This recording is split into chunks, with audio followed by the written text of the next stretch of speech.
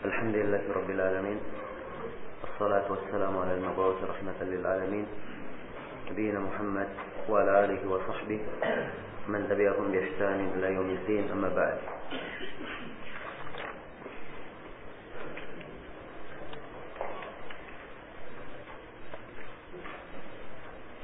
Ini majelis yang ke-25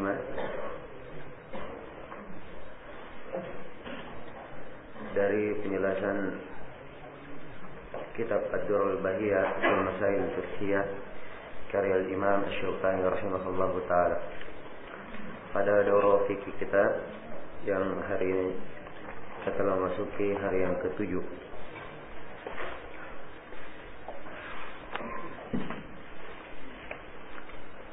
Berkata Imam Dzulqarnain rahimahullahu taala dalam kelanjutan pembahasan kitab Ar-Rahan. Beliau kitab Ar-Rahan. Ar-Rahan adalah jaminan gadai. Ar-Rahan secara bahasa kadang bermakna as-subut wa ad-dawam. As-subut wa ad-dawam. Tetap dan kontinu. Kalau dikatakan ma'un rahin, air ini rahin, maksudnya dia air diam dan tetap seperti itu. Dan makna yang kedua, rahan kadang bermakna al-habs, bermakna yang tertahan. Ya. Seperti firman Allah, kullu mri'in bima kasabat rahina. Setiap orang dari apa yang dia upayakan dia rahin, maksudnya tertahan. Dia harus mempertanggungjawabkannya. Dan secara syar'i ar-rahan adalah, secara istilah ar-rahan adalah ja'lu ainin maliyatin wathiqatan bidainin istawfa minha aw min thamaniha in ta'addara al-wafa'. Rahan adalah dia memberikan barang, memberikan harta barang sebagai wasiqah, sebagai wasiqah, sebagai jaminan terhadap hutangnya.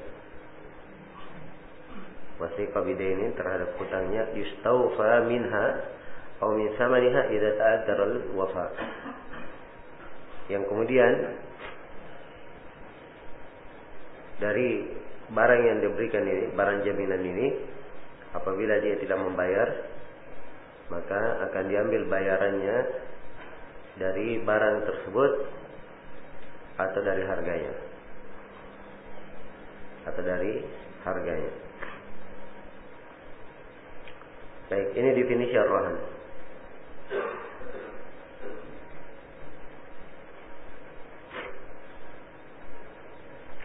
Iya. Dan rahan adalah hal yang disyariatkan. Dan syariatannya di dalam Al-Quran. Firman Allah Subhanahu wa taala, "Fa in kuntum 'ala safarin wa lam tajidu katiban farihanun maqbudah." Apabila kalian berada di dalam perjalanan dan kalian tidak menemukan juru tulis, ya sebab penulisan akad ini juga wasiqah. Ya, juga adalah apa? Wasiqah. Jaminan atau penguat untuk sebuah akad. Ya.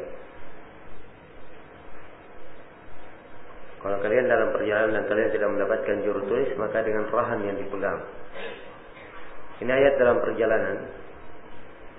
Tapi bukan artinya syariat rahan itu hanya di dalam safar saja. Boleh di safar maupun selain apa? Safar. Dan biasanya pada saat safar itu lebih diperlukan rahan lagi. Makanya disebutkan safar saja. Ya, jelas ya.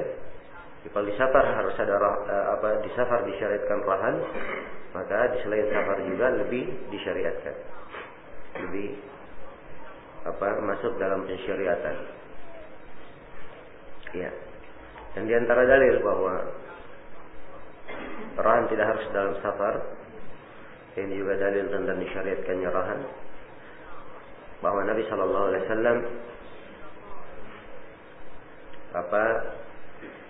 mengambil makanan dari seorang Yahudi untuk tempo tertentu, dan beliau memberikan rahan baju besi beliau, menjadikan baju besi beliau sebagai apa? Sebagai rahan. Maka ini menunjukkan disyariatkannya. Ya. Dan sepakat para ulama tentang disyariatkannya rahan dan tidak ada yang mengingkarinya. Asy-Syaukani rahimahullah taala berkata, yajuzu rahnu ma yamlikuhu ar-rahin fi dainin alayhi. Boleh seorang memberikan jaminan gadai dari apa yang dimiliki oleh si penggadai lantaran hutang yang ada padanya. Ya. Sehingga diterangkan boleh seorang yang berhutang dia menggadaikan atau memberikan jaminan untuk hutangnya tersebut dengan barang gadaian yang dia miliki. Ya, di sini kata beliau yajuz, boleh. Beliau terangkan hukum ar-rahan. Rahan itu hukumnya adalah apa? Hukumnya adalah boleh, bukan wajib. Hukumnya adalah boleh, bukan apa? Bukan wajib. Dan tidak ada silang pendapat di kalangan para ulama bahwa rahan hukumnya adalah apa? Adalah boleh, bukan wajib. Ya. Dan perintah yang ada di dalamnya itu adalah perintah irsyad, pengarahan, penganjuran, bukan perintah wajib. Karena rahan adalah ganti dari kitabah. Ya. Kalau misalnya seorang meminjam dari orang lain, kemudian dia telah menulisnya, maka ini telah cukup dengan tulisan tersebut sebagai bukti. Kalau tidak ada dengan tulisan yang syahid dan ada persaksiannya, maka bisa dengan rahan. Ini bukti yang lain sebagai ganti dari penulisan. Dan penulisan akad itu, penulisan akad pinjaman itu hukumnya sunnah, bukan wajib. Hukumnya apa? Sunnah, bukan wajib. Ya. Jadi kalau penulisan saja bukan wajib, apalagi gantinya, yaitu apa? Rahan juga bukan wajib. Karena itu Asy-Syaukani bahasakan di sini dengan kalimat yajuzu, boleh bagi ar-rahan, bagi apa? Ar-rahin, bagi orang yang berhutang untuk menggadaikan. Nah, kemudian kata beliau, dia menggadaikan ma yamlikuhu. Apa barang yang dia gadaikan? Adalah sesuatu yang dia miliki. Sesuatu yang dia miliki. Jadi, kalau ada barang yang dia miliki, maka itu yang dia berikan sebagai hal yang dia gadaikan. Jelas ya? Dan apakah harus yang dia gadaikan itu sesuatu yang dia miliki secara penuh, atau boleh sesuatu yang dia miliki ya sementara maupun yang dia miliki belum penuh? Ini letak sila pendapat di kalangan para ulama. Ya. Nah, baik. Dan Asy-Syaukani di sini beliau hanya menjelaskan apa yang dia miliki. Jelas ya? Jadi boleh menjaminkan apa yang dia miliki fidainin alaihi. Ya, karena hutang yang dia dia tanggung. Nah, dan ini adalah faedah dari rahan. Dia memberikan jaminan sehingga jaminan tersebut ya bisa menjadi pengganti kalau misalnya si rahin, orang yang berhutang ini dia tidak bisa membayar hutangnya. Jelas ya? Karena itu diambil darinya atau dari sebagiannya. Ya, rahan dah harus dia kasih rahan apa yang mencukupi seluruh hutang, dah harus. boleh apa yang menutupi sebagiannya. Misalnya ada orang yang meminjam, ya, ada yang minjam misalnya kepada saya, dia pinjam 1 juta.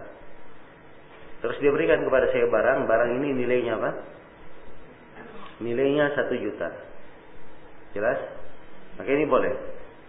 Ini boleh. Boleh juga misalnya dia pinjam ke saya 1 juta, diberikan barang yang nilainya cuma 0,5 juta saja, sebagiannya. Maka ini juga syah sebagai rahan. Sebab rahan itu adalah hal yang menutupi, yang bisa ditutupi darinya seluruh hutang atau sebagiannya. Nah, baik. Kemudian kata Syaukani rahimahullah, wa tahru yurkabu wal labanu yushrabu binafaqatil marhun. Ya. Al-dhahru yurkab wal labanu yushrabu binafaqati al-marhun. Dan hewan itu boleh ditunggangi dan susunya boleh diminum. Ya, kalau si marhun memberikan nafkah, ya, memberikan nafkah padanya. Nah, jelas ya?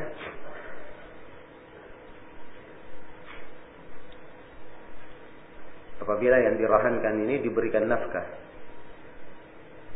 Ya, di sini Asy-Syaukani memberikan penjelasan tentang masalah apakah boleh memanfaatkan barang rahan itu. Ya, sekarang barang atau harta dijaminkan. Apakah boleh dia memanfaatkan jaminan itu? Maka beliau terangkan di sini, kalau dia sifatnya zahar, sifatnya hewan, ya, maka boleh dia manfaatkan dengan cara apa? Dia tunggangi atau dia peras susunya, tapi dengan syarat dia memberikan nafkah atau dia memberikan pembiayaan kepada apa? Hewan yang merupakan barang jaminan itu. Ya, dan ini berdasarkan hadits Abu Hurairah riwayat Al-Bukhari dan selainnya. Nabi sallallahu alaihi wasallam bersabda, "Dhahru yurkabu bi nafaqatihi idza kana marhunan. Wa labanu ad-dur yushrabu bi nafaqatihi idza kana marhunan. Wa 'ala alladhi yarkabu wa yashrabu an-nafaqah." Jelas? Ya, al-dhahr hewan bisa ditunggangi apabila dia terjamin kalau ada penafkahan. Demikian pula memerah susunya untuk diminum, ya, itu boleh apabila ada penafkahan pada barang gadaian itu. Siapa yang menafkahinya terhadap yang menungganginya dan meminum susunya, wajib untuk memberikan apa? Nafkahnya. Ya, baik. Nah, ini pendapat yang dipegang oleh ulama Hambaliyah, bahwa rahan terbagi dua. Ada rahan yang perlu perawatan dan ada rahan yang tidak perlu perawatan. Kalau rahannya tidak perlu perawatan, maka tidak boleh dimanfaatkan. Sebab asalnya disimpan dan dijaga, tidak perlu perawatan. Ya. Kalau dia perlu perawatan, ya seperti hewan. Ya, hewan tentunya nggak mungkin disimpan. Dia perlu perawatan, diberi makan, ya, diberi minum. Nah, karena dia perlu perawatan, maka diizinkan untuk memanfaatkannya sebagai imbalan dari perawatan yang dikeluarkan. Ini kalau si pemegang rahan ini, si pemilik piutang yang padanya ada rahan sebagai jaminan dari orang yang berhutang, ini apabila dia mengeluarkan nafkah. Tapi kalau si pemilik rahan, orang yang berhutang, dia berkata, ini hewan ini saya jaminkan, ya, dan biayanya saya yang tanggung. Misalnya dia yang tanggung biayanya, maka ini tidak bisa tidak boleh dimanfaatkan. Jelas ya? Nah, maka ini ketentuannya yang ditunjukkan oleh hadits Rasulullah sallallahu alaihi wasallam. Kemudian nampak dari hadits ini bahwa penggunaan rahan tersebut itu sesuai dengan kadar apa? Kadar nafkah dan kadar pembiayaan yang dia berikan. Sesuai dengan kadar pembiayaan yang dia berikan. Ya kalau misalnya dia berikan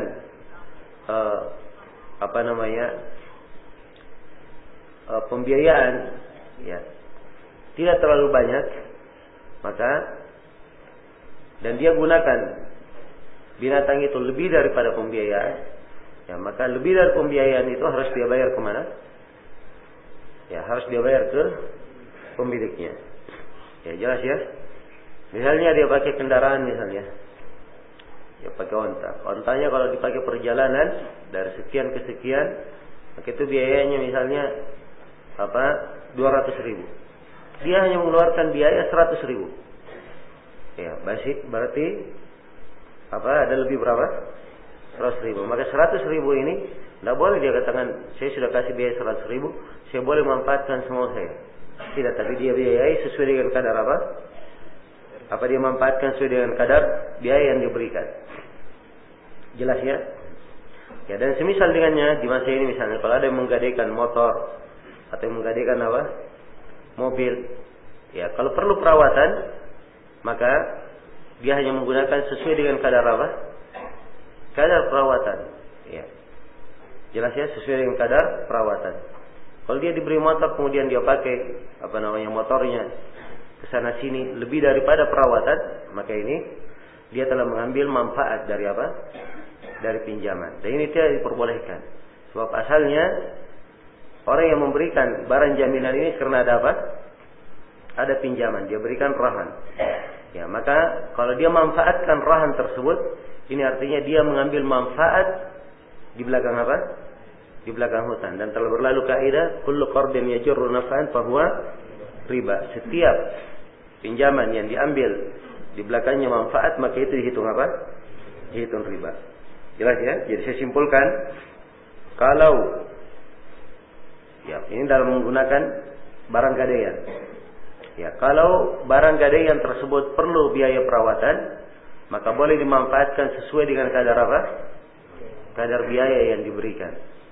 Ingatnya sesuai dengan kadarnya.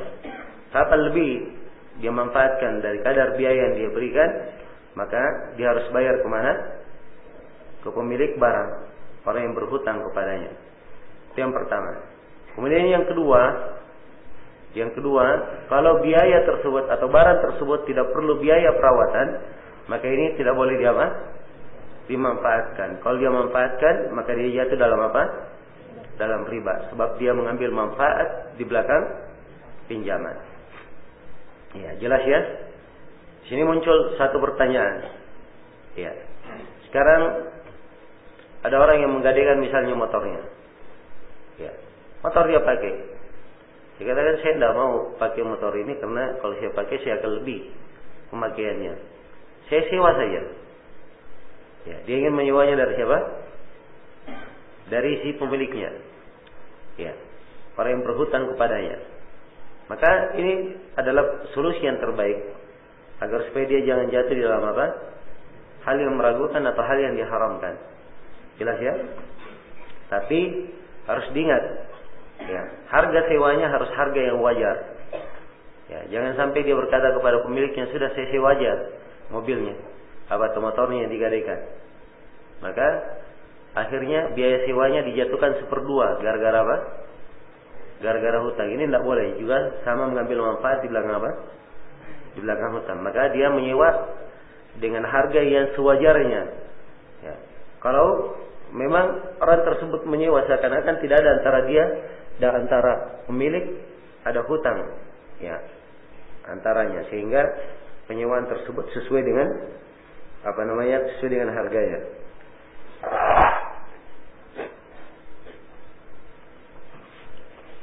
Baik. Kemudian kata beliau rahimahullahu taala, wala yaghluqur rahan atau wala yaghlaq ar-rahan bima fihi. Ya.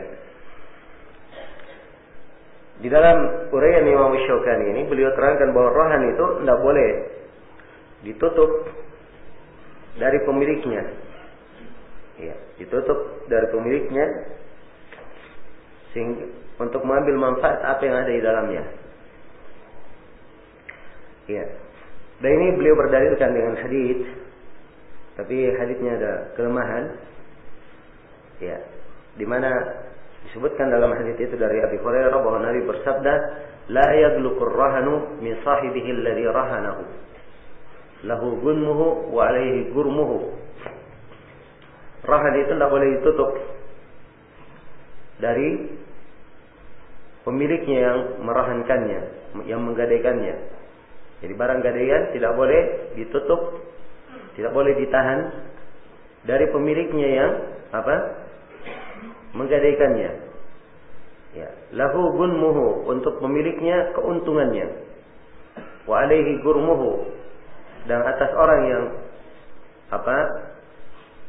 memegang barang rahan itu sebagai jaminan, gurmuhu, dia menanggung kerugiannya kalau memang ada kerugian.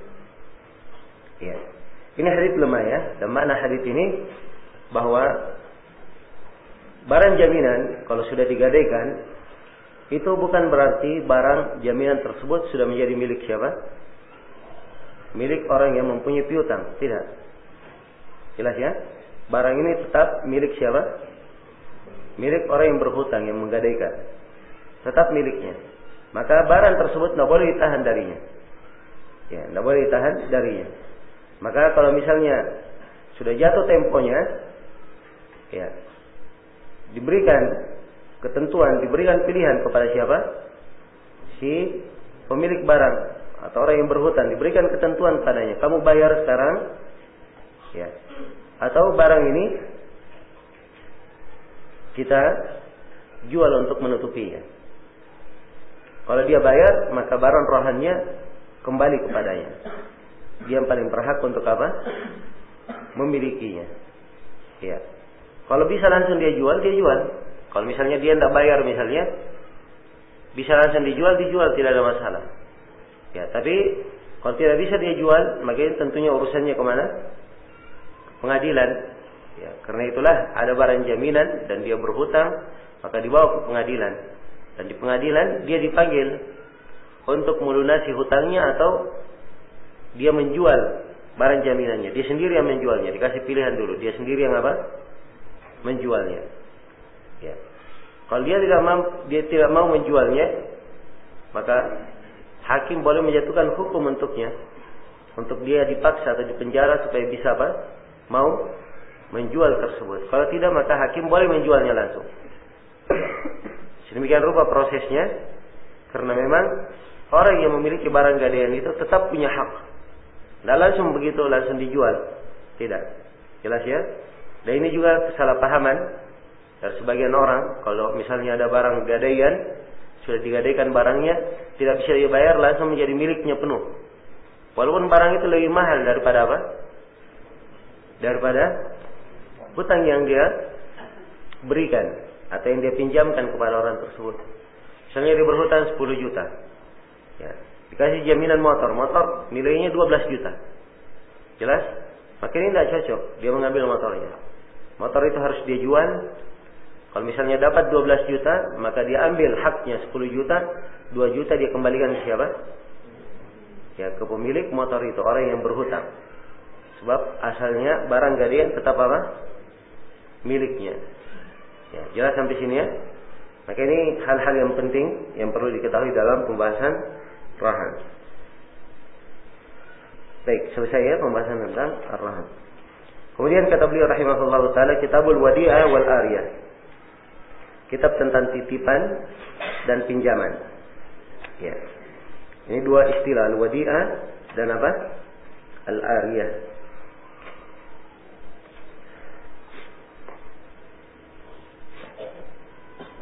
Ya, al-wadi'ah dari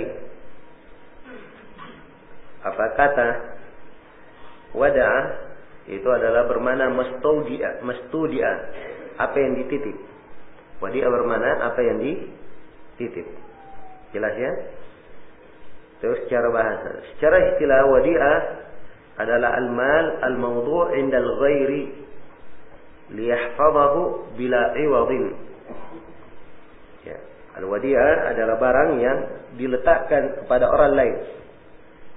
Barang yang disimpan, diletakkan, kalau mau dibahasakan lebih ini, yang dititip kepada orang lain, liyahfazahu, dititip supaya dia menjaga barang itu.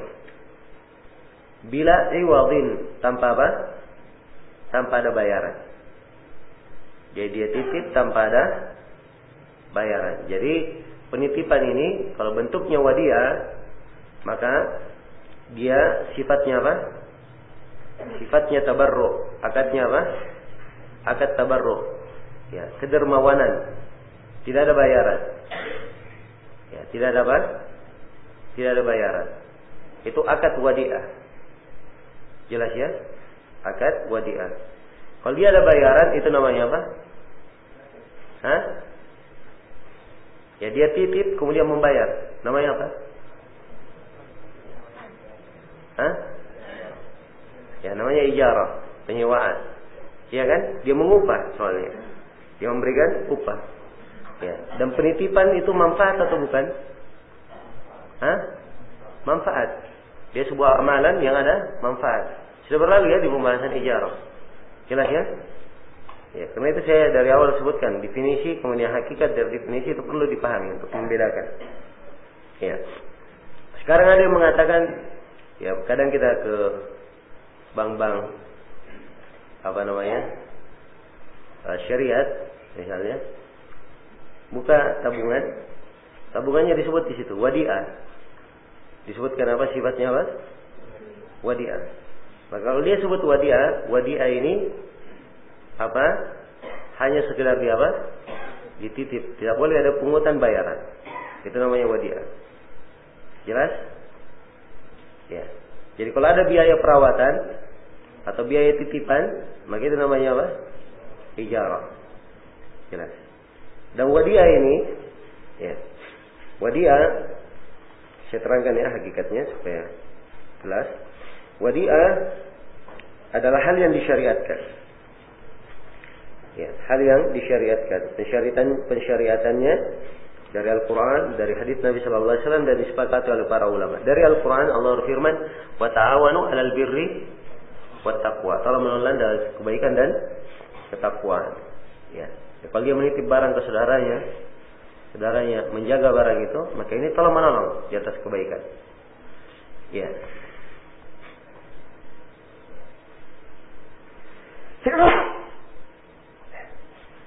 Alhamdulillah.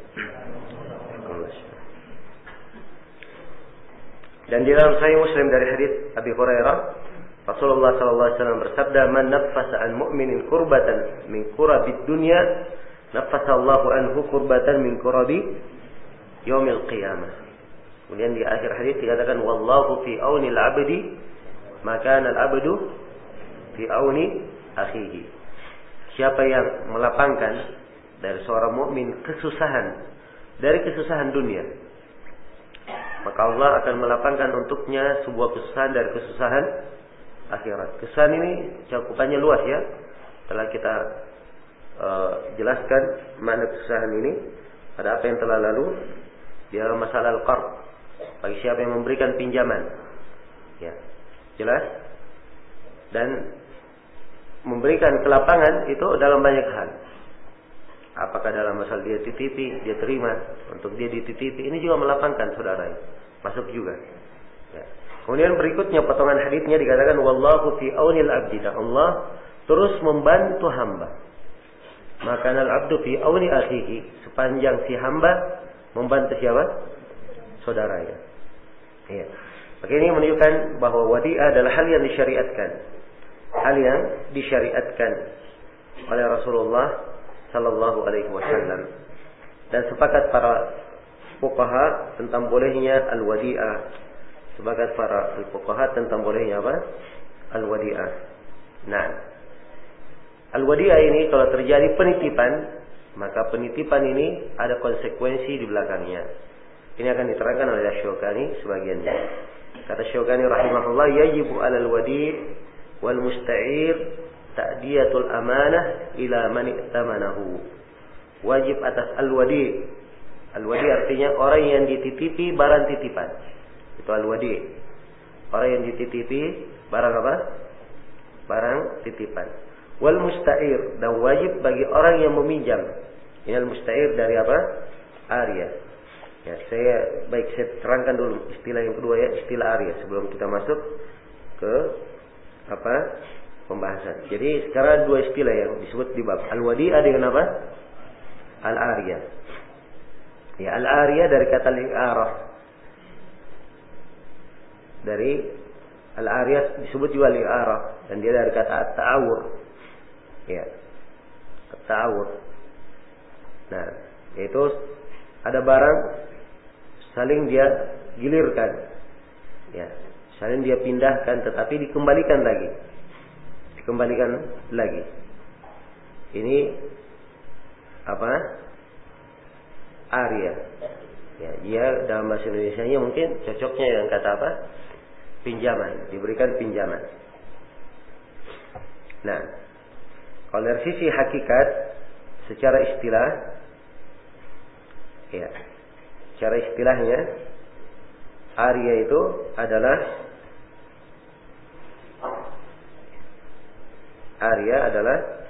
tamliku manfaatin muwaqqatah bila iwad. Ini definisi ulama Malikiyah. Ya, dia memberikan kepemilikan manfaat untuk sementara tanpa ada apa? Tanpa ada bayaran. Tanpa ada bayaran. Ya, jadi dia pinjam ya, sebuah manfaat, sebuah barang yang bermanfaat, dia pinjam sementara untuk dia manfaatkan. Itulah yang disebut dengan apa? Arya. Dan arya ini adalah hal yang disyariatkan. Ya. Pensyariatannya di dalam Al-Quran dan ada juga di dalam hadits Rasulullah Sallallahu Alaihi Wasallam. Ya. Dan dia adalah hal yang disepakati oleh kaum muslimin tentang bolehnya. Dari Al-Quran, firman Allah Subhanahu Wa Taala, wa yamnauna al-ma'un. Ya. Ini sebagian sifat yang dicela di dalam surah Al-Ma'un. Mereka menahan dari al-ma'un. Menahan dari apa? Al-ma'un. Al-ma'un itu adalah orang yang perlu apa? Perlu kepada sebuah atau kepada sesuatu dari orang lain. Orang lain yang memiliki sesuatu ini dia punya kelapangan. Dia punya kelapangan. Bisa dia pinjamkan. Tapi dia tahan. Tidak dia pinjamkan.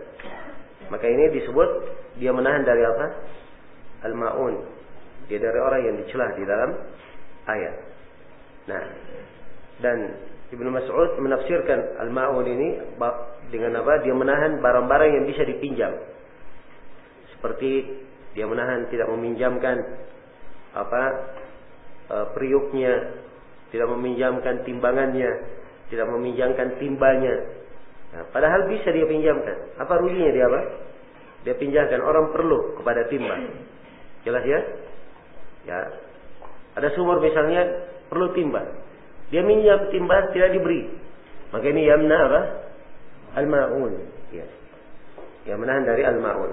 Maka ayat ini secara global ini menunjukkan disyariatkannya memberikan pinjaman sekaligus menerangkan bahwa orang yang bisa meminjamkan, dia punya kelapangan untuk meminjamkan, kemudian dia menahan, maka dia masuk ke dalam golongan yang dicela. Sebagai apa? Orang yang menahan al-ma'un. Jelas ya? Baik. Dan sepakat para ulama tentang bolehnya arya ini, adanya pinjaman ini. Baik, ini al-wadi'ah dan al-arya. Kata Syukani rahimahullah, yajibu alal wadi' wal musta'ir ta'diyatul amanah ila man i'tamanahu. Wajib atas al-wadi'. Al-wadi' orang yang dititipi apa? Wadi'ah. Wal musta'ir, dan wajib atas orang yang meminjam. Ta'diyatul amanah, untuk melaksanakan amanah atau menyampaikan amanah ila man i'tamanahu, kepada siapa yang apa? Siapa yang memberikan amanah kepadanya. Siapa yang memberikan amanah kepadanya. Dan ini dalilnya adalah firman Allah Subhanahu wa taala, "Innallaha ya'muru bil adli," atau "Innallaha ya'murukum an tu'addu al-amanati ila ahliha." Sungguhnya Allah memerintah kalian untuk menyampaikan amanah itu kepada pemiliknya. Ya, dan Rasulullah SAW juga bersabda, "Addil amanata ila man i'tamanaka wa la takhun man khanaka." Ya. Sampaikanlah amanah kepada siapa yang memberikan amanah kepadamu. Jangan engkau mengkhianati siapa yang mengkhianatimu. Ya. Ini hadis Abu Hurairah riwayat Abu Dawud dan Tirmidzi, dan dia mempunyai beberapa jalan yang menguatkannya. Baik. Kita diperintah untuk menyampaikan amanah. Jelas ya? Maka dari sini nampak konsekuensi dari adanya sebuah pinjaman. Ya, kalau dia dititipi, itu ada konsekuensinya. Kalau dia dititipi. Ya. Konsekuensi pertama, barang titipan yang diberikan kepadanya itu adalah apa? Adalah amanah. Itu adalah amanah. Ingat ya, kalau amanah boleh dia jual atau tidak? Tidak boleh dia jual. Ya. Sebab dia namanya apa? Amanah. Kemudian konsekuensi kedua, kalau dia dititipi, maka dia wajib menjaga barang tersebut. Ya. Ini diperhatikan ya, ini akhlak dalam hal yang seperti ini. Kalau dia dititipi, maka dia jaga. Ya, dia jaga. Dia jauhkan dari gangguan anak-anaknya. Dia jauhkan dari ini dan itu. Dia jaga. Jelas? Kemudian yang ketiga, dari konsekuensi titipan, kalau pemiliknya datang memintanya, maka dia wajib untuk apa? Mengembalikannya. Ya. Ini konsekuensi dari sebuah titipan. Nah, demikian pula kalau dia meminjam. Ya, kalau dia meminjam, maka pinjaman ini harus dia apa? Harus dia kembalikan. Ya, harus dia kembalikan. Sebab asalnya hal tersebut memang bukan apa? Ya, bukan miliknya, hanya dia pinjam untuk sementara. Ya, dia pinjam untuk apa? Sementara. Maka wajib dia kembalikan kepada pemiliknya, sebab pinjaman yang diberikan kepadanya itu adalah apa? Amanah. Itu adalah amanah. Ya, jelas? Maka sama juga dengan pinjaman, kalau dia telah meminjam sesuatu, maka itu amanah yang harus dia jaga. Dia adalah amanah, kemudian wajib dia jaga. Kemudian kalau diminta oleh pemiliknya, maka pinjaman itu wajib dia apa? Dikembalikan. Ya, wajib untuk dikembalikan. Baik. Kemudian kata beliau, wala yakun man khanahu, dan jangan dia mengkhianati siapa yang berkhianat kepadanya. Ya. Jelas? Ya, seorang mukmin itu dituntut berlaku adil dan bertakwa. Kalau orang lain tidak berlaku adil, dia tetap berlaku adil. Orang lain menzalimi dia tidak balas menzalimi, tapi apa? Tetap menjaga dirinya di atas ketakwaan. Ya. Allah berfirman, "Wala yajrimannakum syana'anu qaumin ala alla ta'dilu, i'dilu wa aqrabu lit-taqwa." Jangan sekali-sekali kebencian kalian kepada satu kaum membuat kalian tidak berlaku adil. Berlaku adillah. Keadilan mendekati kepada apa? Takwa. Ya, jangan sampai ini orang pernah menipu saya. Ya, saya pernah pinjami dia rusak barang yang saya pinjamkan kepadanya. Wah, saya balas. Dan sekarang mumpung barangnya ada sama saya balas juga, saya rusakin. Ya. Jelas? Ini tidak diperbolehkan. Wala yakun man khanahu.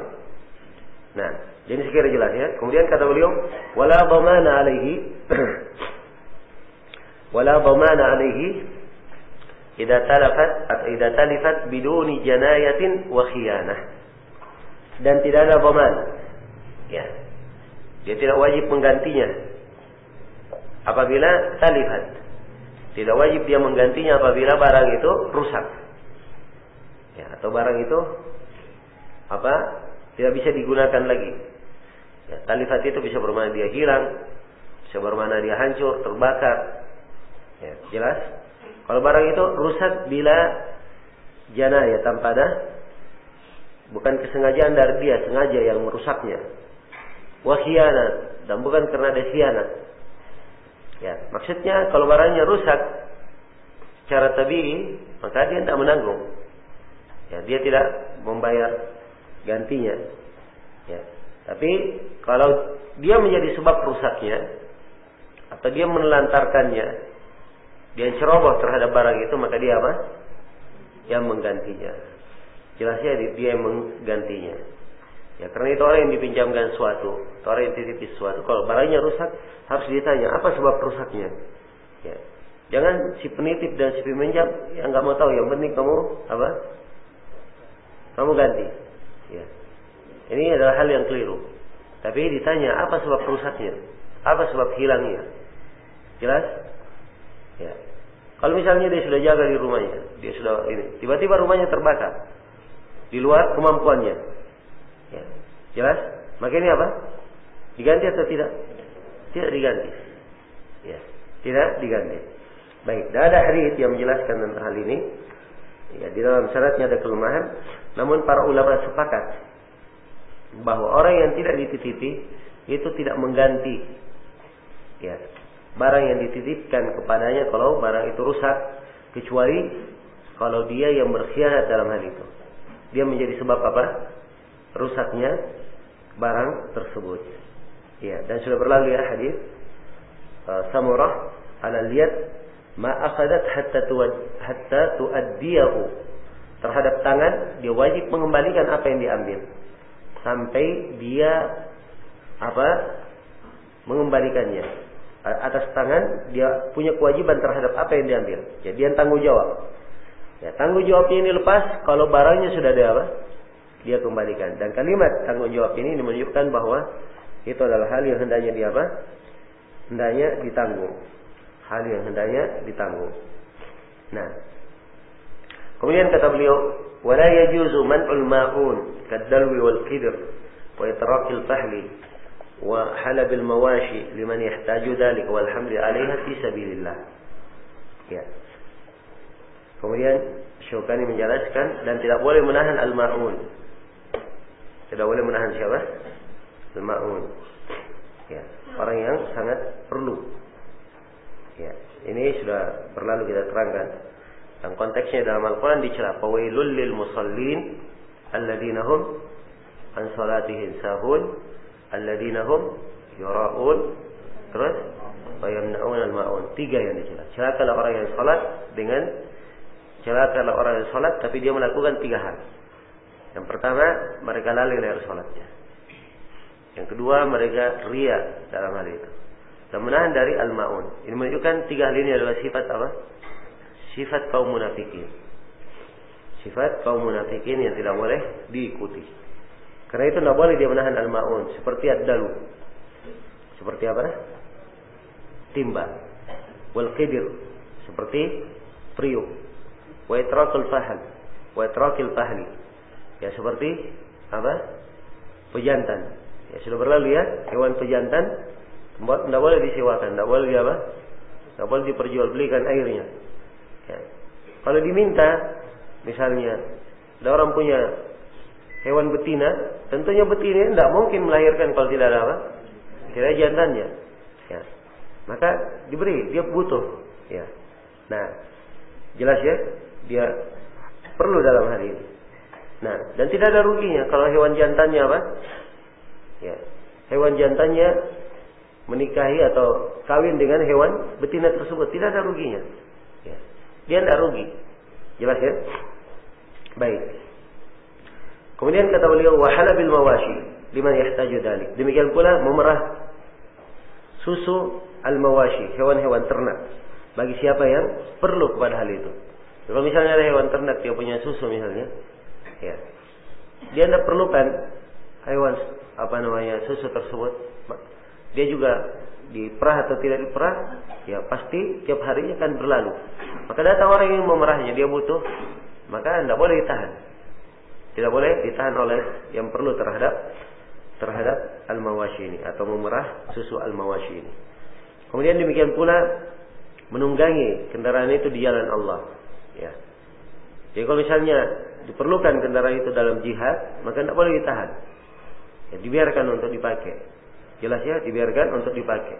Atau dia dalam perjalanan jihad, ada kendaraan yang kosong, bisa kawannya naik di atas bersamanya, maka tidak boleh dia apa? Tidak boleh dia menahannya. Tidak boleh dia menahannya.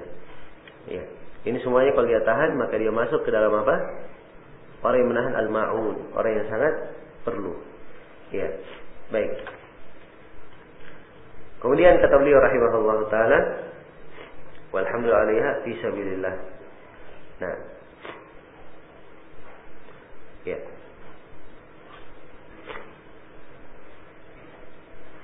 Ya, di dalam Sahih Muslim diriwayatkan oleh Imam Muslim dari hadis Jabir, Nabi sallallahu alaihi wasallam menjelaskan, "Ma min sahibi ibilin wala baqarin wala ghanamin la yuaddi haqqaha illa uqida laha yawmal qiyamati biqa'in qarqaratin tata'uhu dhatu ad-dilfi bidilfiha wa tantahuhu dhatul qarni biqarniha." Ya, tidak ada seorang pemilik onta, pemilik kerbau, pemilik kambing, dia tidak keluarkan haknya. Sehingga dia tidak keluarkan haknya. Hak ini apa? Ya, akan diterangkan. Kecuali mereka akan didudukkan pada hari kiamat. Ya, kemudian diterangkan siksanya. Ya. Kemudian dikatakan, wahai Rasulullah, ma haqquha? Ya Rasulullah, apa haknya? Ya, yang harus dikeluarkan. Kata beliau, itraqu fahliha. Ya, jantannya dibiarkan. Wa i'aratu dalwiha. Ya, dan meminjamkan apa? Timbanya. Ya. Wa manhatuha wa halbuha 'alal ma'. Kemudian dia beri dan boleh diperah terhadap apa? Air yang ada padanya. Ya. Wa hamlun 'alaiha fi sabilillah.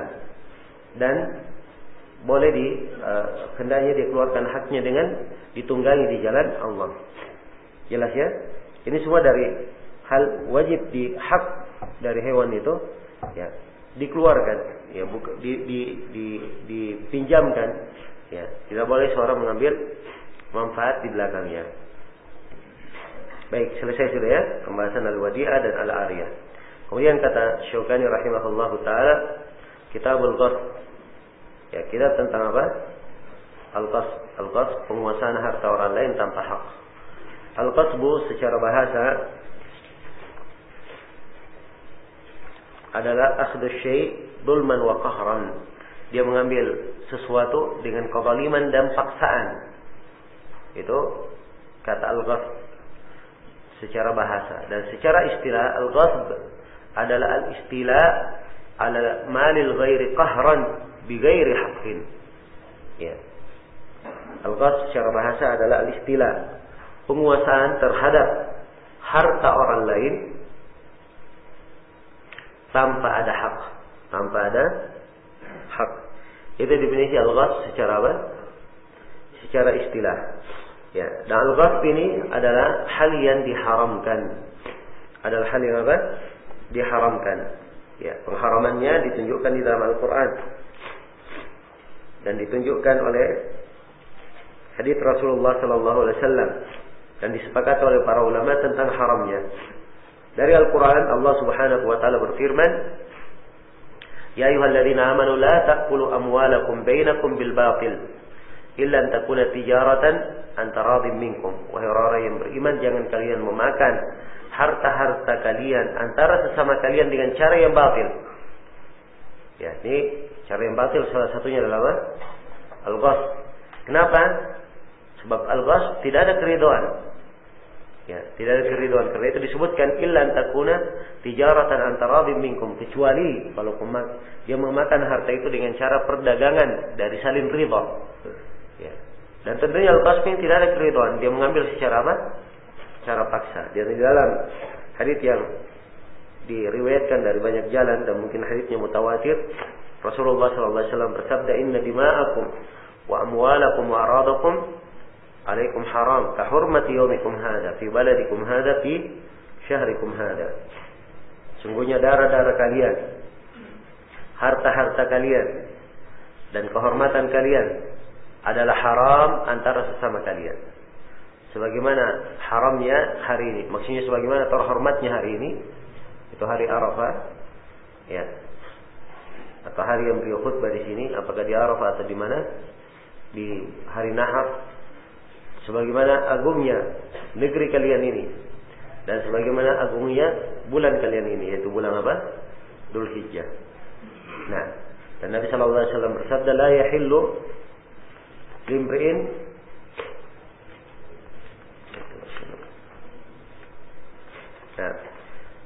dan Nabi sallallahu alaihi wasallam bersabda, la yahillu malu imri'in muslimin illa bi tibatin min nafsihi.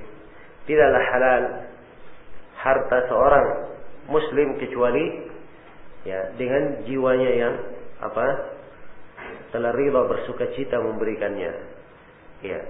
Ini haditsnya ini hasan dari seluruh jalan-jalannya. Nah, maka ini sebagian dalil menunjukkan tentang haramnya al-ghasb. Dan al-ghasb ini adalah hal yang disepakati haramnya oleh para ulama, tidak ada silang pendapat. Nah, tidak ada silang pendapat. Jadi penguasaan harta orang lain tanpa hak ini adalah hal yang haram menurut kesepakatan para ulama. Kadang orang sebutkan penguasaan harta tanpa hak disebut dengan nama mencuri. Tapi dia lebih daripada itu. Bisa bermakna mencuri, merampok, memaksa. Yang jelas dia menguasai harta tanpa tanpa hak. Jelas? Baik. Kemudian Dzulqarnain rahimahullah taala berkata, ya'tam al-ghasib wa yajibu alayhi raddu ma akhad. Orang yang ghasib, orang yang mencuri atau mengambil harta tanpa hak ini, dia berdosa.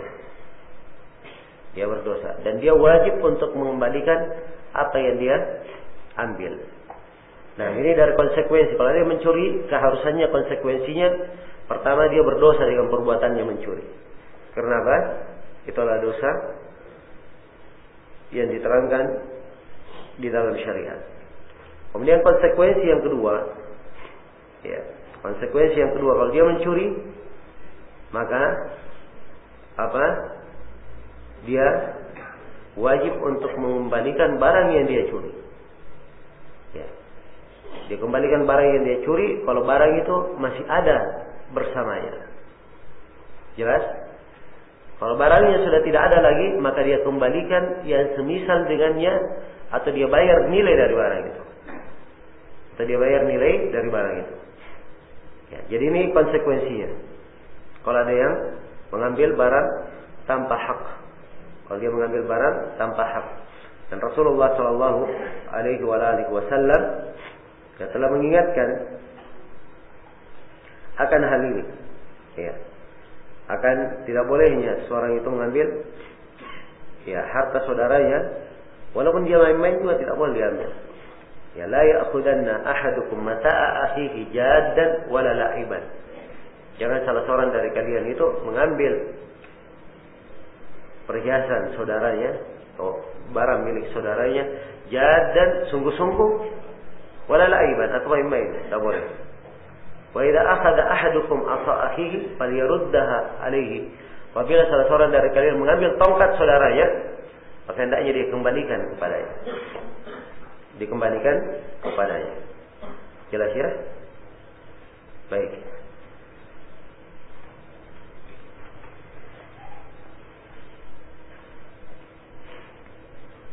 Jadi itu ketentuannya, wajib dia kembalikan.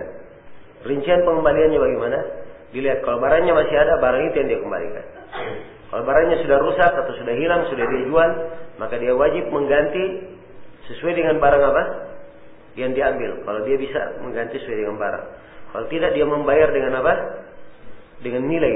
Barang itu berapa nilainya, berapa harganya. Dia berikan harganya. Kemudian kata beliau, wala yahillu malu imri'in muslimin illa bi tibatin min nafsi. Ini potongan dari hadits yang kita katakan haditsnya hasan. Walaysa li irqi zalimin haqqun. Ya, perbaiki itu harakatnya di sini. Walaysa li irqi zalimin haqqun. Dan tidak ada pada urat seorang zalim itu hak. Ya, ini potongan dari hadits. Potongan dari sebuah hadits sudah berlalu bersama kita. Ya, di mana berlalu ini? Awal haditsnya itu man ahya ardan fahiya lahu wa laysa li irqi zalimin haqqun. Ya, siapa yang menghidupkan sebuah bumi, maka bumi itu miliknya, lahan itu miliknya. Ya, sudah jelas kalau disebut lahan. walaysa li'irqi zalimin haqq. Ya, jelas. Potongan yang terakhir ini datang dalam hadits Urwah bin Zubair. Ya. Dan haditsnya ada kelemahan. Dilemahkan oleh Syekh Al-Albani rahimahullahu taala. Jelas ya? Dan Urwah bin Zubair bukan sahabat. Ya, maka riwayatnya dari Nabi mursal. Ya. Tapi kandungan dari hadits ini adalah kandungan yang benar. Ya, jadi maknanya laisa li'irqi zalimin haqq. Tidak ada pada urat seorang yang zalim itu apa? Hak. Kalau si zalim ini ya, dia datang ke tanah yang sudah dihidupkan oleh saudaranya, kemudian dia melakukan kegiatan di atas tanah itu agar supaya dia dikatakan yang menghidupkannya, maka ini adalah perbuatan apa? Perbuatan zalim. Tidak ada hak untuknya. Jelas ya? Ini maksudnya. Kemudian kata beliau, "Wa man zara'a fi ardi qaumin bighairi idnihim, falaysa lahu min az-zar'i syai'un wa lahu nafaqatuhu." Siapa yang menanam di tanah satu kaum tanpa izin mereka, maka dia tidak mendapatkan bagian apapun dari tanah itu. Dan untuk dia nafkahnya, untuk dia apa yang dia keluarkan. Ya. Ini berdasarkan hadits Rafi' ibn Khadij, riwayat Imam Ahmad, Abu Daud, Ibnu Majah, Tirmidzi dan selainnya. Ya, haditsnya sahih. Nabi sallallahu alaihi wasallam bersabda, "Man zara'a fi ardi qaumin bighairi idnihim, falaysa lahu min az-zar'i syai'un wa lahu nafaqatuhu." Ya, siapa yang menanam di tanah sekelompok orang, di tanah satu kaum, dia tanam tanpa izin mereka, maka dia tidak mendapat bagian sama sekali dari apa? Dari tanaman itu. Dan untuk dia nafkah yang dia keluarkan. Jadi kalau dia sudah tanam, dia tidak dapat bagian sama sekali. Karena dia tanami tanahnya siapa? Tanahnya orang. Tapi sepanjang dia sudah mengeluarkan biaya, maka biaya ini diberikan kepadanya. Berapa nafkah yang dia keluarkan, berapa biaya yang dia keluarkan, itulah yang dia dibayar dengannya. Jelas ya? Baik, kemudian kata beliau, "Man gharasa fi ardi ghairihi gharsan rafa'ahu." Ya, siapa yang menanam di bumi orang lain, ya, di tanah orang lain dia tanam sebuah tanaman, maka hendaknya diangkat tanaman itu. Ya, silahkan dia cabut, ya dia bawa ke tempat lain. Ya, dia bawa ke tanahnya yang merupakan apa? Merupakan haknya. Ya, jangan dia tanam di tanah orang. Dan ini sudah berlalu ya. Kemudian kata beliau, "Wala yahillul intifa' bil maqsub." Dan tidaklah halal. Ya, tidaklah halal seseorang itu mengambil manfaat dari apa yang dia kuasai tanpa hak. Ya. Apa yang dia kuasai dari harta orang tanpa hak, tidak boleh dia menggunakannya. Dan telah datang ancaman-ancaman yang sangat keras ya di dalam hal ini. Di antaranya Nabi sallallahu alaihi wasallam bersabda, "Man zalama shibran mil ard, tawaqahu Allah min sab'i aradin." Siapa yang menzalimi satu jengkal dari tanah, maka dia akan digantungkan di lehernya pada hari kiamat 7 bumi. Ya, 7 bumi akan digantungkan di lehernya. Ya, sallallahu alaihi wasallam. Ya, dan banyak lagi hadis-hadis yang semisal dengan ini yang menunjukkan bahwa tidak boleh seorang mengambil manfaat dari barang yang dia curi. Kemudian kata beliau, "Man atlafahu fa alaihi mithluhu wa qimatuhu." Siapa yang merusakkan ya, atau menghancurkan, yang memusnahkan barang yang dia curi itu, maka dia wajib untuk mengganti yang semisal dengannya.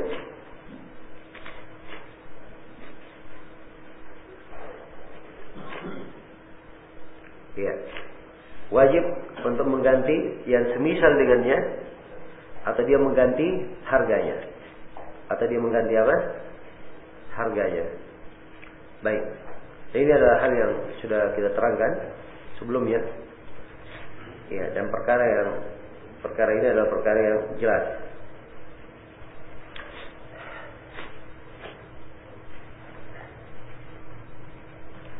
Nah, dan sudah pernah berlalu ya bersama kita tentang apa namanya al-musarrah. Ya, dikembalikan al-musarrah itu hewan yang diperah susunya, kemudian ternyata susunya itu tidak ada. Ya, maka dikembalikan dan dibayar apa? 1 sok dari apa? Dari korma sebagai nilai susu yang diambil. Ya, kalau yang seperti ini aja didetailkan, padahal dia sebenarnya tadi sebelumnya apa? Akad, ya jual beli. Cuman di sini ada bentuk penipuan. Apalagi kalau dia mengambil tanpa apa? Tanpa hak. Ya, ini harusnya dia lebih harus menjaga, mengembalikan yang semisal dengannya atau dia kembalikan harganya kalau memang dia sudah rusak. Baik. Kemudian kata beliau rahimahullah taala dalam pembahasan berikutnya, Kitabul Itq. Ya. Kitab tentang al-itq. Al-itq adalah apa? Pembebasan budak. Nah, itu yang dimaksud dengan al-itq.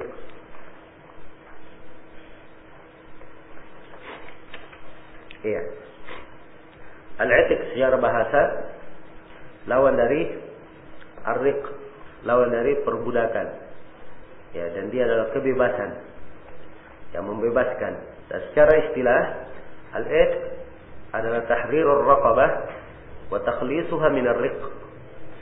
Al-itq adalah pembebasan dari perbudakan dan atau pembebasan leher budak dan membebaskannya dari perbudakan.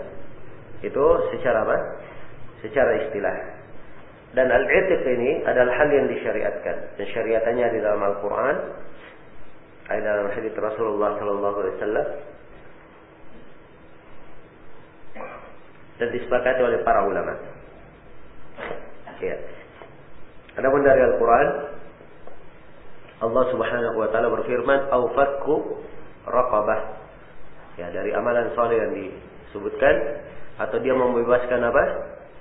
Seorang budak. Ini pembebasan mutlak. Dan dalam Al-Quran sudah berlalu bersama kita bentuk-bentuk pembebasan di dalam masalah apa?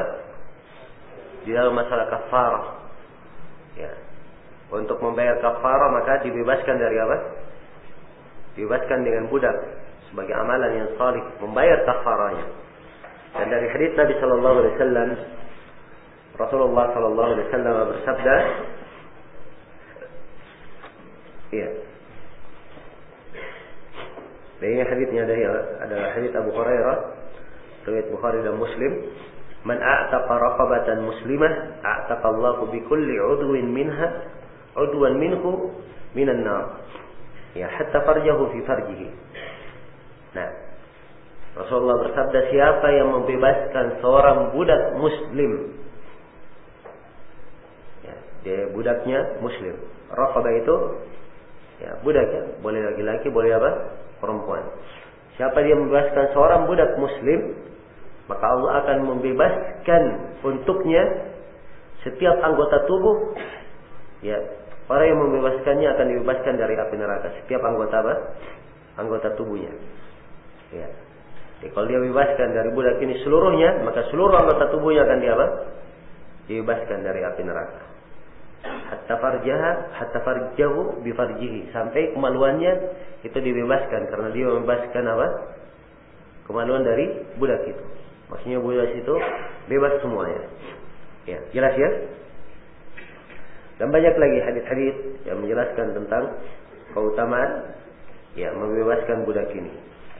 Dan Syukani di sini berkata, afdalur riqabi anfasuha. Riqab, pembebasan budak yang paling afdal adalah yang paling mahalnya, yang paling bernilainya. Ya. Dimaklumi ya bahwa budak itu berbeda-beda. Ya, harganya dan nilainya juga berbeda-beda. Ya, jelas ya? Sebab ya namanya manusia, ada yang punya kelebihan, ada yang punya apa? Kekurangan. Yang punya keistimewaan tentunya ini berbeda dengan orang yang tidak mempunyai apa? Keistimewaan. Karena itu yang paling berharganya kalau dia bebaskan, maka itu yang paling apa? Paling afdalnya. Ya, dalilnya adalah hadits Abu Dzar riwayat Bukhari dan Muslim. Abu Dzar bertanya, "Qultu ya Rasulullah, ayyul a'mali afdal?" Saya berkata, wahai Rasulullah, amalan apa yang paling afdal? Kata beliau, al-imanu billah, adalah iman kepada Allah. Wal jihadu fi sabilillah. Yang kedua, jihad di jalan Allah. Nah, qultu, jadi iman billah dan jihad fi sabilillah. Qultu ayyur riqabi afdal?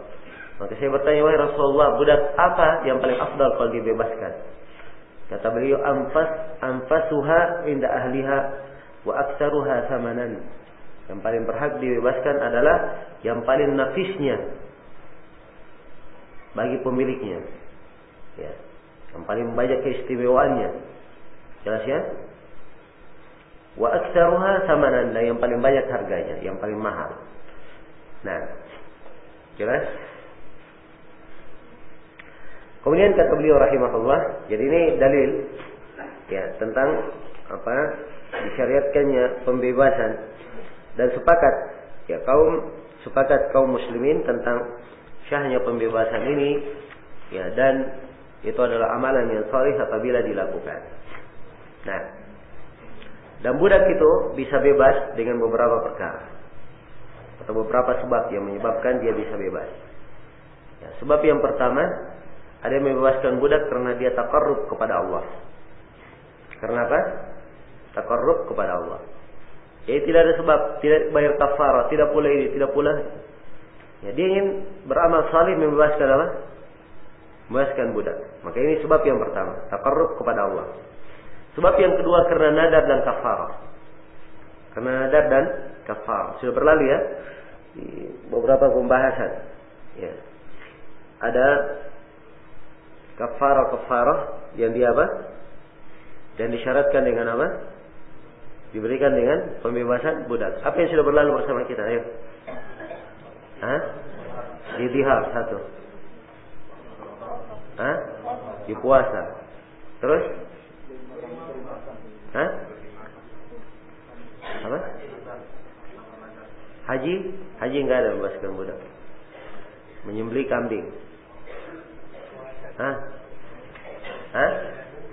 Puasa sudah. Apa? Gempa? Saya nak dengar. Baik. Li'an tidak ada di li'an. Apa yang dibebaskan li'an? Di jihad. Ya, itu lain ya. Sekarang kita di dalam masalah kafarah. Ya. Akan datang lagi nanti di bab nadar. Bab nadar dan sumpah. Ini ada apa? Ada pembebasan di situ. Akan datang. Kemudian akan datang lagi nanti juga di bab tentang membunuh. Ya.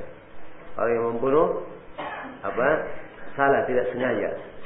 Ini akan datang penyebutan kafarahnya. Juga salah satunya adalah apa? Membebaskan budak. Ya, ini sebab yang kedua ya, karena kafarah atau karena nadar. Kemudian yang ketiga karena qarabah. Pembebasan karena apa? Karena kerabat. Ya. Yang memiliki misalnya budak itu kerabatnya, maka dia wajib dibebaskan. Akan datang penjelasannya. Tapi saya sekarang mau mengurut dulu apa sebab pembebasan. Ini sudah yang ketiga. Yang keempat karena adanya al-muslah. Ya. Dia misalnya menzalimi budaknya. Ya. Dia menzalimi budaknya sehingga dia hilangkan sebagian kupingnya misalnya. Atau dia perlakukan dia buat muslah pada ada cacat-cacat pada budaknya dia perbuat. Maka ini dia wajib membebaskannya. Kalau dia lakukan itu maka dia wajib untuk membebaskannya. Kemudian yang keenam, ya, dibebaskan karena dengan sebab at-tab'id. Karena budak kita adalah budak muba'ab. Ya. Nah, ya budak muba'ab itu adalah budak yang dibebaskan sebagiannya. Ya. Jelas? Ini mungkin akan lebih kita terangkan. Kemudian yang keenam, ya dia membebaskan karena memang dilarang dia menahannya. Dilarang dia menahannya. Ya, ini 6 sebab. Ya, rinciannya akan lebih dirinci nanti di dalam pembahasan. Baik. Kata Dzulqarnain rahimahullah taala telah menjelaskan keutamaan pembebasan budak. Ya. Yang kedua kata beliau wa yajuzu al-itqu bi syartil khidmah wa nahwiha. Nah, ini tentang pembebasan bersyarat. Ya, dan boleh seorang membebaskan budak dengan syarat ya, dia melayani. Apa dengan syarat dia membantu, melayani. Atau yang semisal dengan itu. Dan ini berdasarkan hadits Ummu Salamah atau hadits Safina riwayat Ahmad, Abu Daud dan Nasai, Ibnu Majah.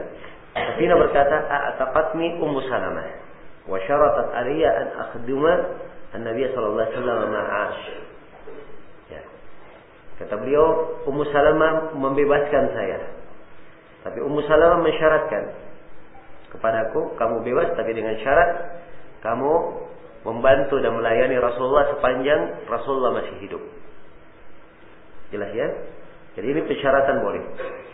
Persyaratan yang seperti ini apa? Boleh. Kemudian yang kedua, ya. Kata Dzulqarnain berikutnya pembahasan yang ketiga tentang kepemilikan budak yang masih semahram. Wa man malaka atau wa man malika rahimahu ataqa alaihi. Ya. Siapa yang memiliki rahimnya, misalnya kerabatnya, ya dia miliki, orang yang semahram dengannya dia miliki, maka itu dia wajib untuk membebaskannya. Jelas ya? Dan ini ada sejumlah hadis disebutkan di sini oleh Dzulqarnain, tapi sayang seluruh hadisnya adalah apa? Seluruh hadisnya adalah lemah. Tapi masalah ini sendiri, ya oleh para ulama dianggap sebagai masalah yang benar. Ya ditunjukkan oleh ya, konsekuensi umum yang dipegang ya oleh para sahabat dan para tabi'in, bahwa mereka memandang siapa yang memiliki ya budak dan itu adalah punya hubungan kerabat dengannya. Misalnya ya ada budak ternyata itu adalah apa? Saudaranya. Masuk ke dalam kepemilikannya, setelah dia periksa ternyata apa? Saudaranya. Maka ini wajib dia apa? Dia bebaskan. Nah, jelas ya? Kemudian kata beliau rahimahullah, "Wa man mattala bi mamlukihi fa alayhi ay yu'tiqahu wa illa a'taqahu al-imamu aw al-hakim."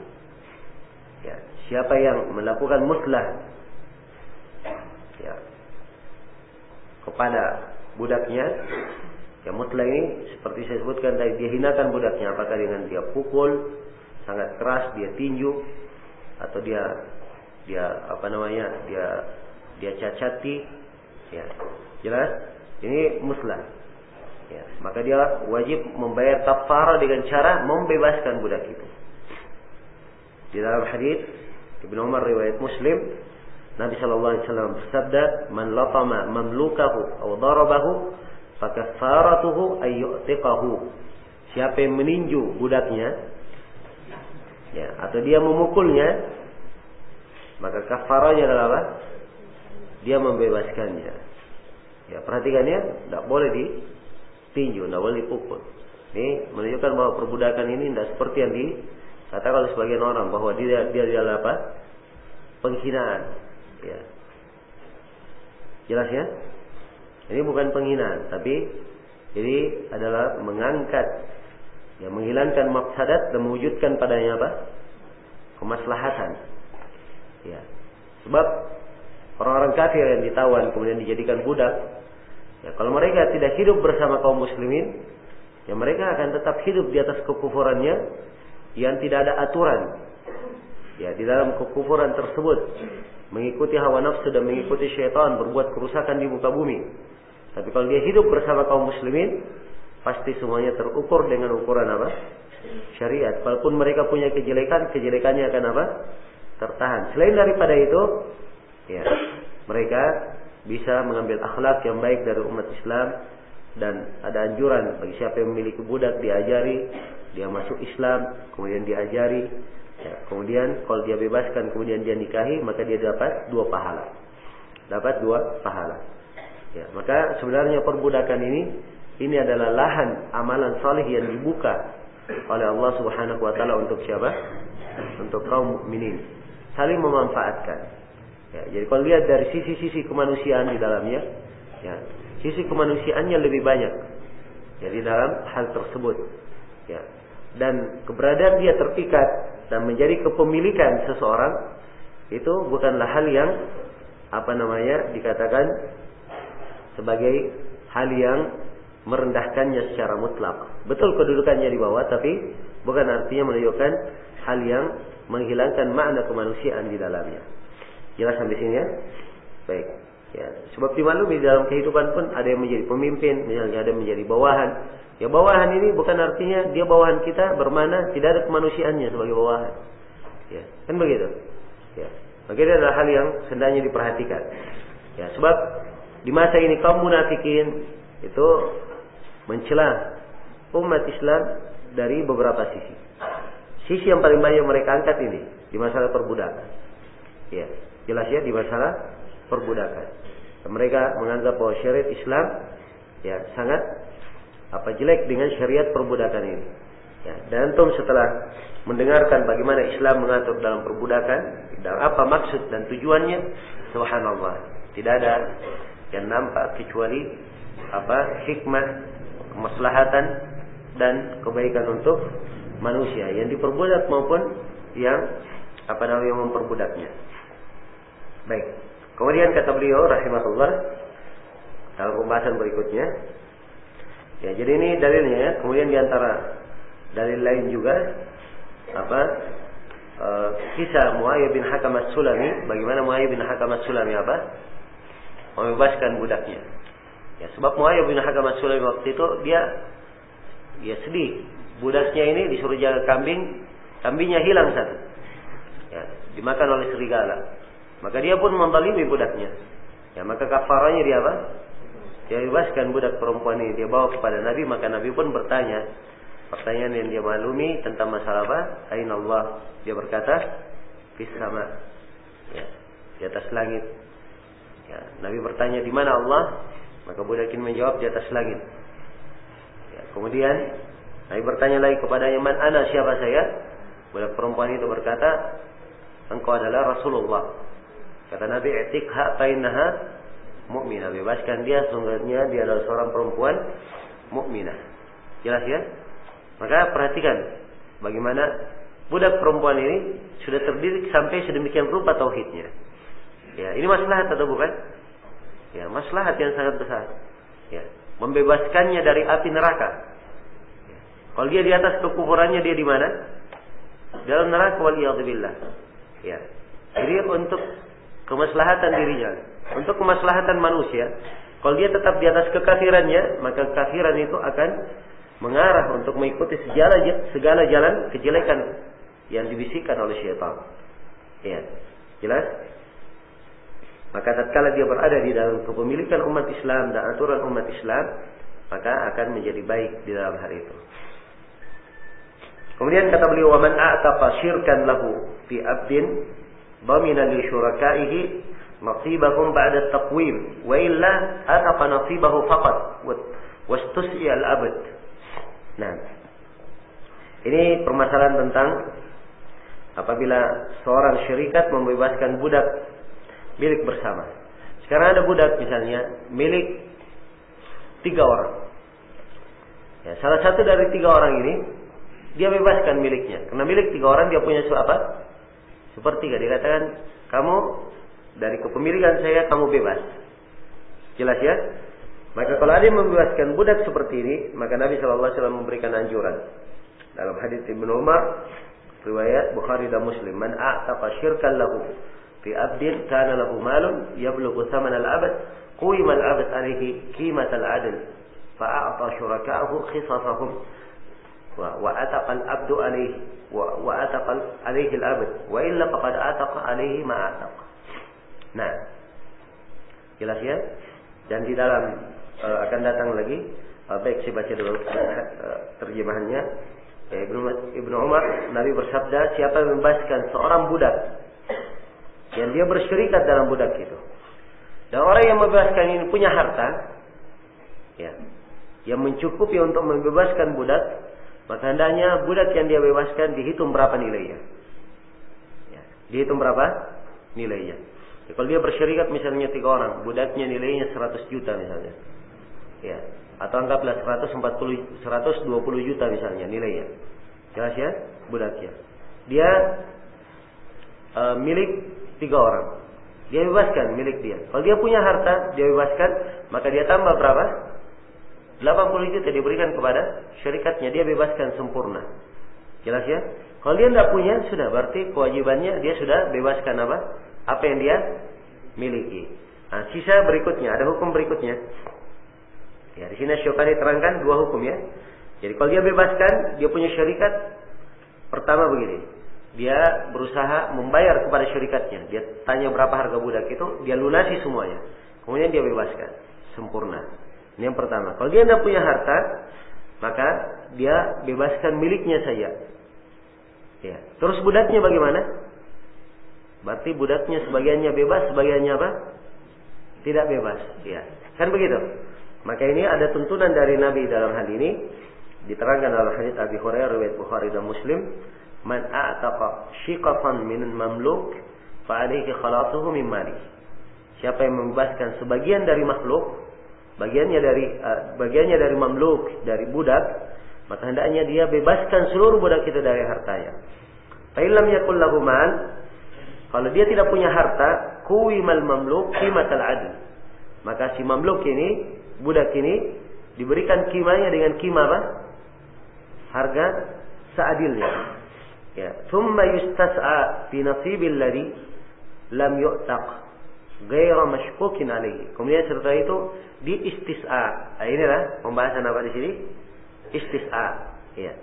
Pada bagian orang yang belum dibebaskan tanpa memberatkannya, ghair mashkukin alaihi, tanpa memberatkan si budak. Nah, di sini 3 bentuk pilihan. Ada 3 ketentuan. Yang pertama, seorang yang bersyarikat ingin dia bebaskan seorang budak, ingin dia bebaskan bagiannya. Pilihan yang pertama, dia bebaskan dulu seluruhnya. Ya, dia bayar kawan-kawannya yang bersyarikat di situ, dia bayar semuanya. Ya, dia tanya berapa harga budak ini, dari harga itulah dia bayar seluruh syarikatnya. Kemudian dia bebaskan. Ini yang pertama. Kalau dia tidak punya harta, maka dia bebaskan apa? Dia bebaskan bagiannya saja. Kalau dia punya bagian sepertiga, dianggap sepertiga ini kamu bebas. Jelas? Ya. Kemudian yang ketiga, si budak ini oleh orang yang lainnya, pemilik yang lainnya, syarikat yang lainnya harus diistis'a. Istis'a apa? Diizinkan untuk dia berusaha. Ya, dibebaskan dia berusaha untuk menutupi kekurangan dari bayaran. Untuk menutupi apa? Kekurangan dari bayaran. Jadi si budak diizinkan dia berusaha untuk apa? Menutupi apa? Menutupi kekurangan dan membayar syarikat yang lainnya. Baik. Kemudian kata beliau rahimahullah, wala yasihhu syartul wala'i li ghairi man a'taq. Dan tidak syah. Ya, tidak syah ada pensyaratan wala untuk selain yang membebaskan. Ya, ini penjelasan tentang wala. Wala itu artinya apa? Penisbatannya. Ya. Penisbatannya. Jelas? Ini budak, dia menjadi wala. Kalau dia bebaskan, dia menjadi wala bagi siapa? Bagi yang membebaskannya. Bagi yang membebaskannya. Dan ini punya hukum-hukum. Ya, kalau dia meninggal nanti, si budak misalnya meninggal, maka orang yang membebaskannya ini, dia punya hak dari sisi warisan bil wala. Ini akan datang nanti pembahasannya di bab warisan. Kapan dia mewarisi bil wala. Jelas ya? Ya. Dan Nabi sallallahu alaihi wasallam ya telah bersabda di dalam hal ini, innamal wala'u liman a'taq. Sungguhnya wala itu bagi siapa yang membebaskan. Dalam hadits Aisyah ya, riwayat Bukhari Muslim, dalam konteks yang beraneka ragam dan sangat panjang. Kisah tentang Barirah. Ya, yang dibebaskan, di mana Aisyah ingin membebaskan Barirah, tapi keluarganya mensyaratkan walaknya milik siapa? Milik mereka. Maka Nabi berkata, innamal wala'u liman a'taq. Ya, wala itu bagi siapa? Yang ingin membebaskan. Walaknya bagi siapa yang membebaskan. Jadi kalau misalnya Aisyah membebaskan, maka walaknya milik siapa? Aisyah radhiyallahu ta'ala anha. Kemudian kata beliau rahimahullah, wa yajuzut tadbir fayatiqa bi mauti malikihi wa idza ihtaja al-maliku jaza lahu bai'uhu. Ya, ini penjelasan hukum berikutnya tentang budak al-mudabbar. Istilahnya budak apa? Al-mudabbar. Kenapa dikatakan mudabbar? Dari kata dubur. Dubur itu adalah sesuatu yang paling ujung dari sebuah perkara. Jadi perkara ujungnya, paling luarnya itu disebut apa? Dubur. Karena itu belakang manusia disebut dubur sebab dia apa? Ujungnya. Jelas ya? Dikatakan dubur. Ya. Baik. Jadi dia katakan mudabbar. Kenapa? Sebab budak ini oleh tuannya dikatakan kamu bebas. Ya, kamu bebas apabila saya meninggal. Ya. Apabila apa? Saya meninggal. Jadi kebebasannya itu diberikan kalau dia meninggal. Karena itu dikatakan mudabbar sebab memang apa? Dia di ujung kehidupannya baru apa? Kehidupan pemiliknya baru dia bebas. Jelas ya? Nah, dan mudabbar ini adalah hal yang diperbolehkan. Hal yang diperbolehkan. Ya.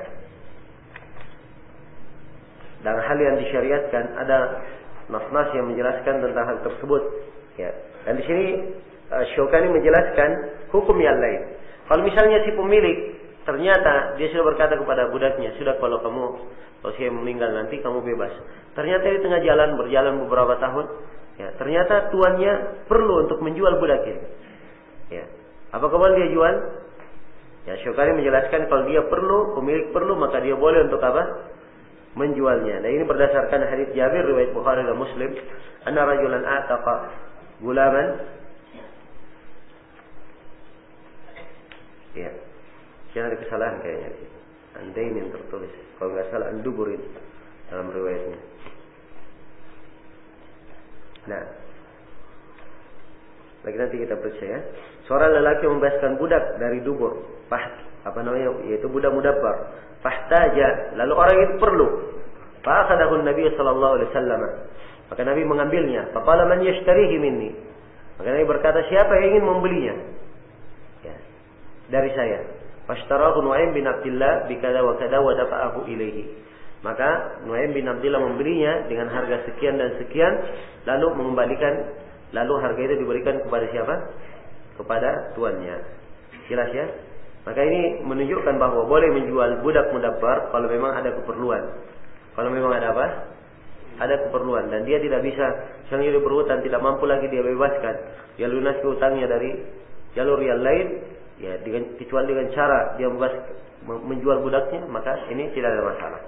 Sebab yang asalnya masih haknya.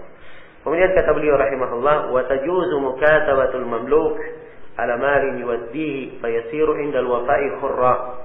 ويأتك منه بقدر ما سلم وإذا أجز عن تسليم مال الكتابة عاد في الرق. Ya. Ini tentang budak al-mukatabah sekarang. Ya, tadi al-mudabbar dan hukum-hukumnya telah kita terangkan.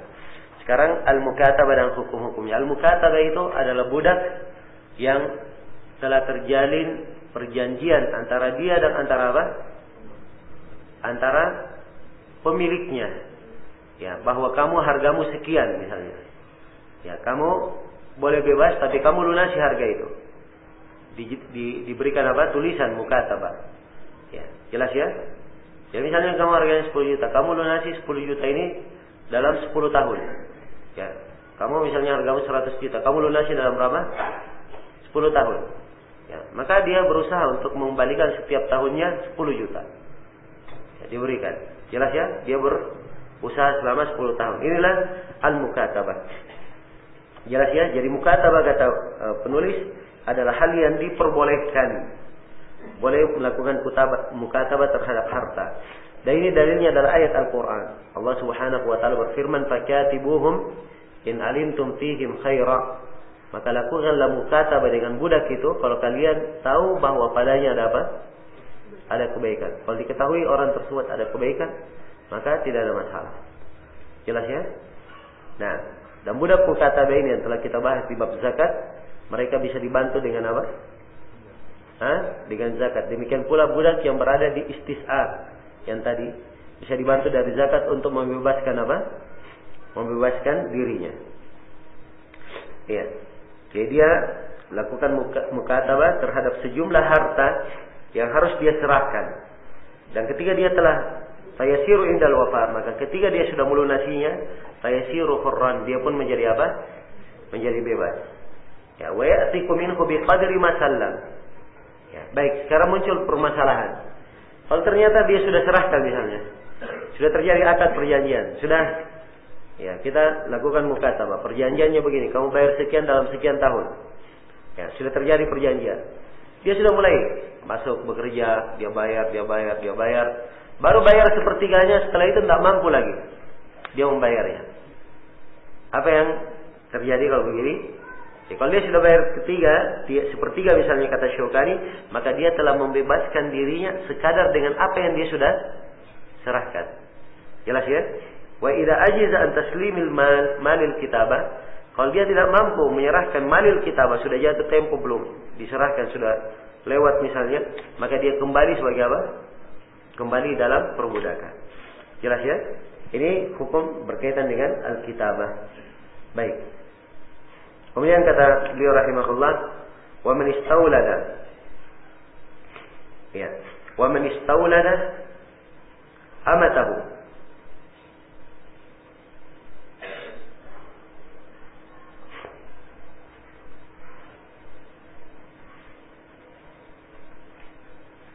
Nah, berkaitan dengan mukatabah tadi ada satu poin lagi.